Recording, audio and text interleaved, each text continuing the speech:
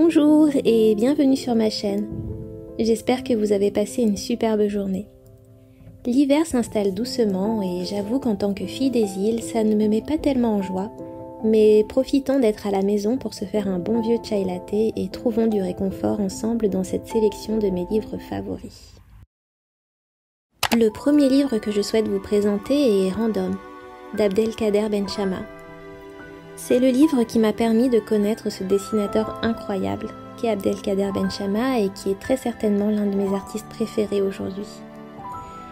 C'est un ouvrage qui contient 0 texte, entre la BD et la pure déambulation graphique.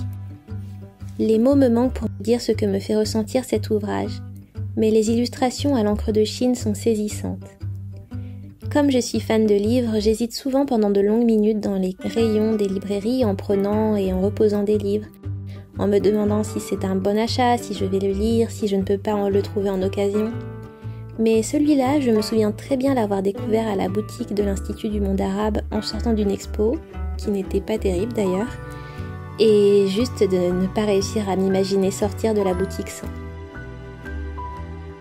Je collectionne les ouvrages de Benchama depuis que j'ai découvert son travail via celui-ci en 2016. Ils ne sont pas toujours faciles à trouver, mais si vous avez l'occasion d'en feuilleter, attendez-vous à avoir les yeux remplis de paillettes.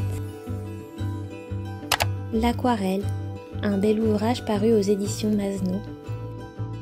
C'est un livre qui m'a été offert par ma belle famille pour mes 30 ans, et peut-être que je l'adore parce que j'ai été profondément touchée par cette intention. Si vous pensez ne pas connaître les éditions Masno, peut-être qu'en fait il y a un ou deux de leurs ouvrages dans les bibliothèques de vos grands-parents ou parents. Ils publient de magnifiques livres d'art et les premiers ouvrages que j'ai feuilletés d'eux sont ceux qui parlent des civilisations anciennes et des grands mouvements artistiques. L'Aquarelle est un magnifique livre qui récapitule l'histoire de la technique depuis le Moyen-Âge quand elle ne servait qu'à faire des études préparatoires, à aujourd'hui où elle a pour tous les publics acquis ses lettres de noblesse et est vue comme une véritable discipline artistique. Enfin, j'espère. Tokyo Sampo de Florent Chaouet. En faisant cette liste, je voulais m'interdire de vous parler de livres d'architecture, pour ne pas vous bassiner. Mais celui-ci, on va le prendre sous le prisme de l'illustration. Si vous aimez le Japon, le dessin à la main et les carnets de voyage, vous allez adorer ce livre au crayon de couleur. Il me semble que c'est le premier livre édité de Florent Chaouet, mais il en a dessiné plein d'autres depuis. J'ai en particulier aimé les différents passages par les postes de police de Tokyo. Vous avez vu Perfect Days, le dernier Wim Wenders?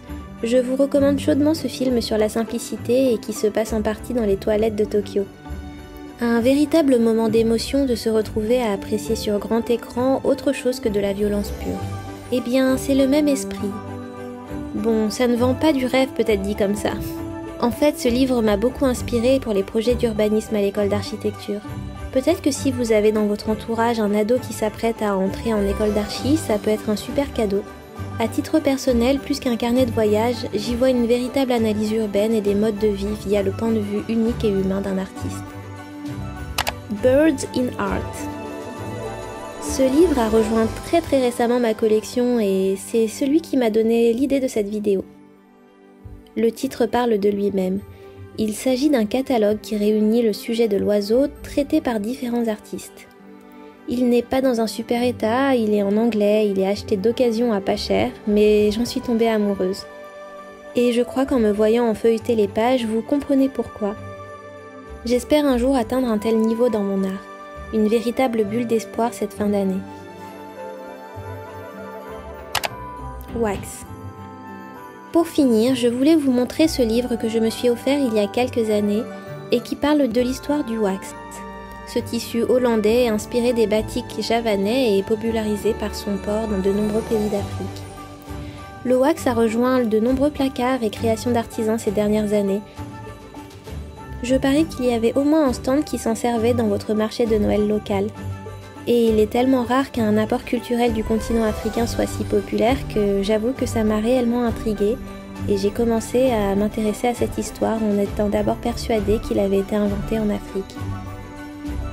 Il en résulte que je n'ai jamais fini la lecture de ce livre, mais il m'arrive parfois de le rouvrir et de ne pas pouvoir m'empêcher d'en lire quelques paragraphes, car il est très riche d'histoire et de culture. J'en parle très peu, mais le textile et la mode sont des univers que j'adore et qui m'inspirent à bien des égards. Merci d'être arrivé jusqu'ici. Ces dernières semaines, j'ai eu un peu de mal à rester consistante avec les vidéos YouTube, entre le Covid, les rendus qui s'enchaînent au travail et les autres joyeusetés liées à la fin de l'année.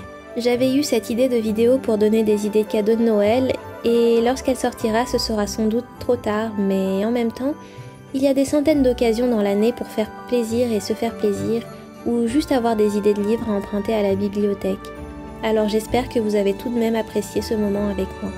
Si ce format vous plaît, n'hésitez pas à me le dire et je pourrai peut-être récidiver avec mes livres pour apprendre le dessin par exemple. La prochaine vidéo sortira certainement en 2024 et j'espère que ce sera l'occasion de vous parler des projets sur lesquels je travaille actuellement.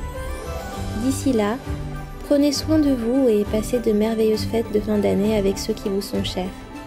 À bientôt!